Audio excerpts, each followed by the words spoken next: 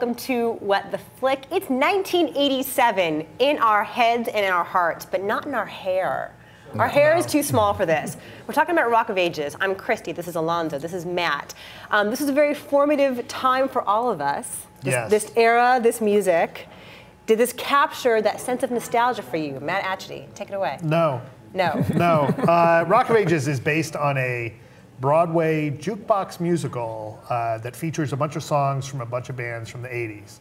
Such as? Such as REO Speedwagon and who else? Foreigner. There's way too much Foreigner in this movie. There's a lot of Journey. Def Leppard, Pat Benatar. Guns N' Roses. Is there, there's a Paradise Cities in the beginning a surprising of it, amount of Twisted Sister. A couple of Twisted Sisters. Yeah, so this is based on the Broadway musical. The plot has been extensively rewritten in this. And it's one of those movies that thinks that merely recognizing songs makes you think you'll like it. No. Now go. Your first album gave birth to some of rock's greatest anthems. What's it like to be the Stacey Jacks? Stacey, you made it. Hey, man. Hey, man. No, this is Hey, man. Hey, man. I have to admit that I like this era and I like this music, and that helps a great deal. Like, if you made out with your boyfriend in the car past curfew to Skid Row's I Remember You, you'll probably like this movie. You're a dirty, dirty whore.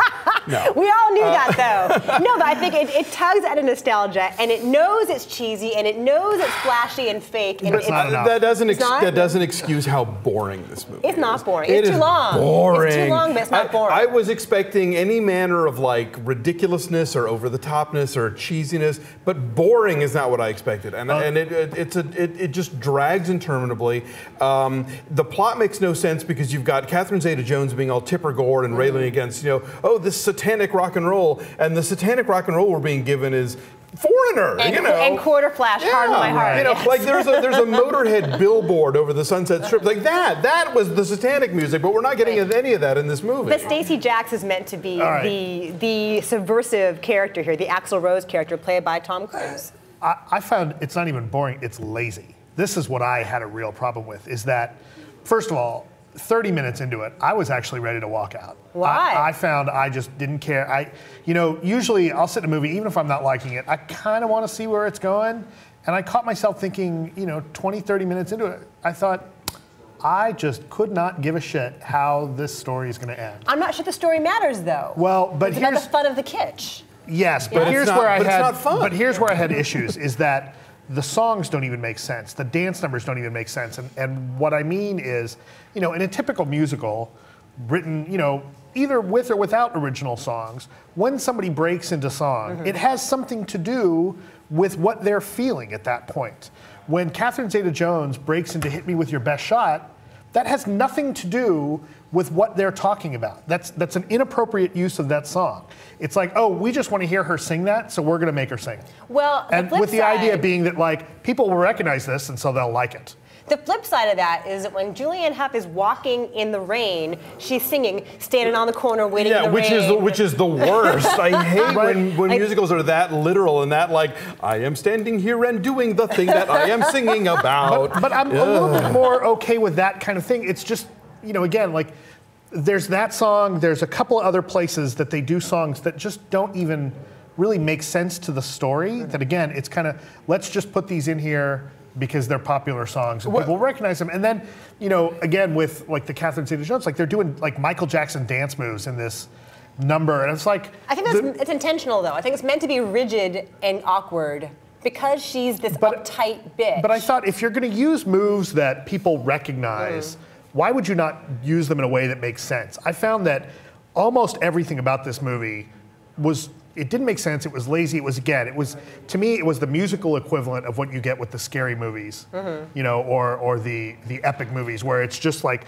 let's just do gags that rely on people's recognition of something, and they'll think it's funny, and they'll like it. And that's what I felt like this movie does. And I was ready to walk out until Tom Cruise shows up. Thank God for Tom Cruise. And Tom Cruise, say what you will about his personal life, yet again, and I'll say this again, he's a fucking movie star.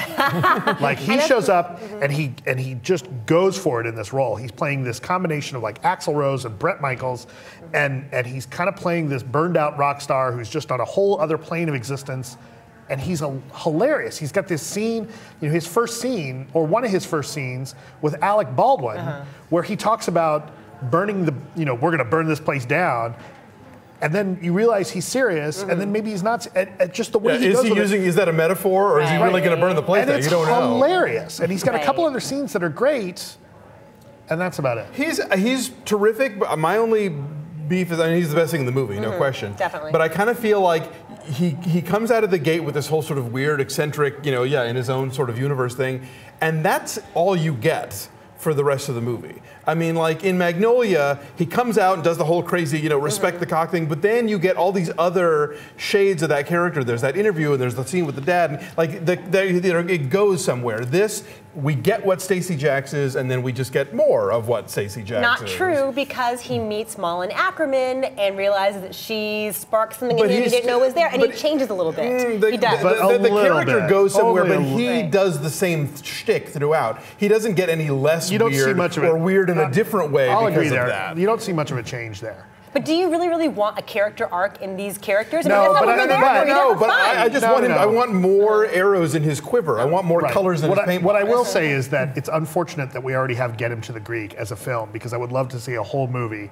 about Stacey Jax, played by Tom Cruise. That would be awesome, but we've kind of just gotten that. It's an excellent fit, though, for his intense weirdness. Right off camera. Sure, no, absolutely. And as you say, he is a total fucking movie star, and he is like the rock star of movie stars. It's an excellent fit. If anybody knows what it was like to be Axl Rose in 1987, it's Tom Cruise. Right. So that was brilliant casting.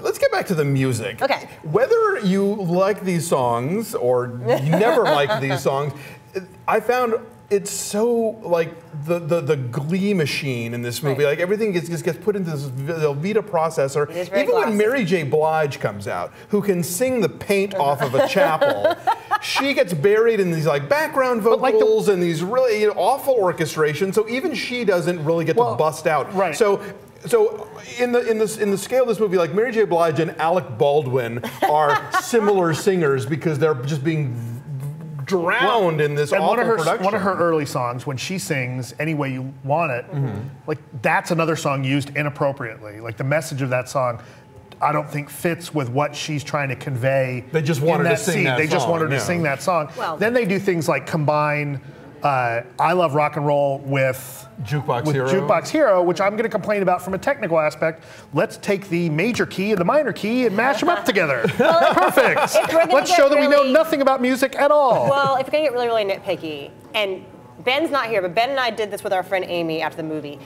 Some of these songs hadn't even come out yet. Oh yeah, the extreme More Than Words had not come out yet. More Than Words came out in 1991. We sat there with our phones going, what year did this song come out? I wasn't even going to quibble about any, what? This movie is it historically accurate? Let's please do numbers.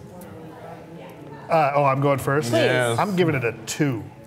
Almost a complete waste of time, but it's at least in focus. I'm going to be a scooch more generous and give it a 3.8. I'm giving it a 6.3 because I had a good time, and you don't need nothing but a good time. I'm not looking for anything but a good time. Where do I find it? I wanted a good time. Also, to be clear, you cheated. You were drinking before this, right? I did not. I drank afterward. Okay, so our average is a 4, and it's somewhere in there. In the it's around 45 on the tomato meter. Okay. And lest people think that we are taking it too easy on Warner Brothers Pictures because we're part of Warner Brothers now, this will be the best reviewed movie from Warner Brothers all year. Until Dark Knight Rises. All right. So yeah, ditch this. Go find a copy of Decline of Western Civilization Part 2: The Metal Years. It's way more fun. Bye.